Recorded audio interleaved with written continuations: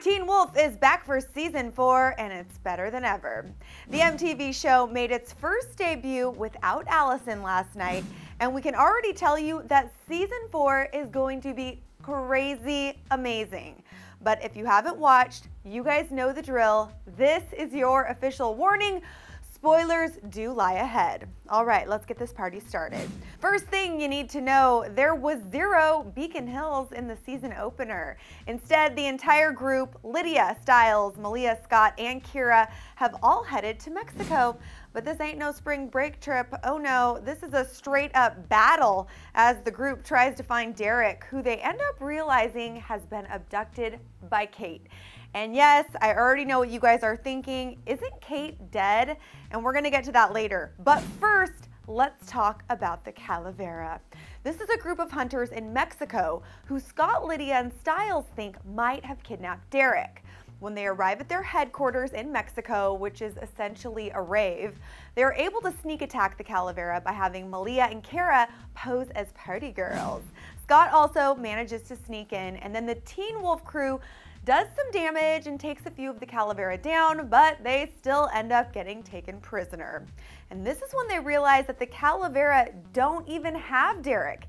Instead, the crazy grandma lady who heads them up only wants to know about Lydia's banshee powers and also what kind of alpha Scott is. And as you can tell from my interpretation, she was incredibly dramatic about the whole thing. After enduring some cray torture, Scott is able to have a breakthrough. He realizes that Kate is the one that's got Derek, and this is when all of the pieces start to come together, and this is also around the point that this happens. All right, dude, just focus on the sound of my voice. Anything you have to do, just try to concentrate on.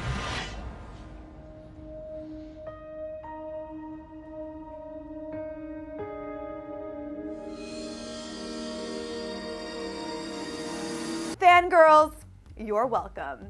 Once the group leaves the Calaverra, they meet a very familiar face, Brayden. She is back and she's willing to help them because in a nutshell, this girl is willing to kill pretty much anyone for money. Brayden takes them to this temple area that was sacred to this people group from way back in the day that were were-jaguars, and we're guessing this is what Kate might be now. So once they get to the were-jaguar temple land, they know they have to go in, and this is when Scott and Kira have this extra special moment. Scott, I can't think of anything else to say except for be careful. And I know be careful sounds kind of lame, and I'm totally sure the second you're gone, I'm gonna think of something much better, but... No, be careful works for me.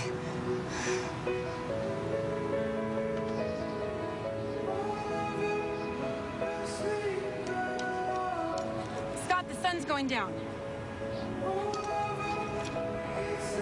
I gotta go.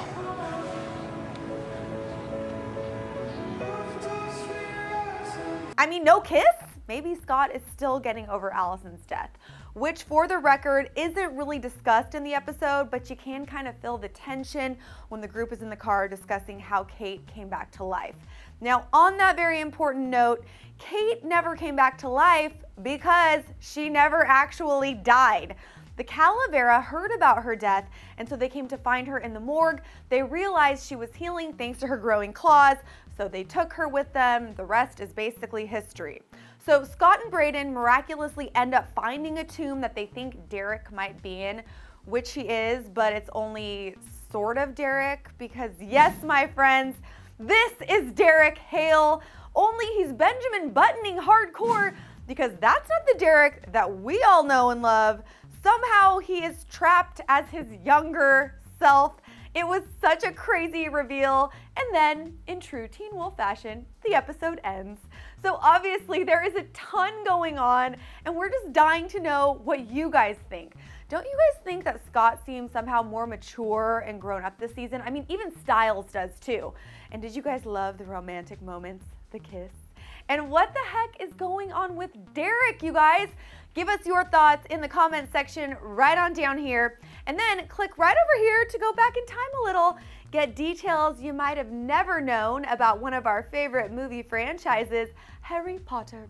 and be sure to subscribe. I'm Jocelyn Davis at Clevver headquarters. Thanks for watching, and we'll catch you later.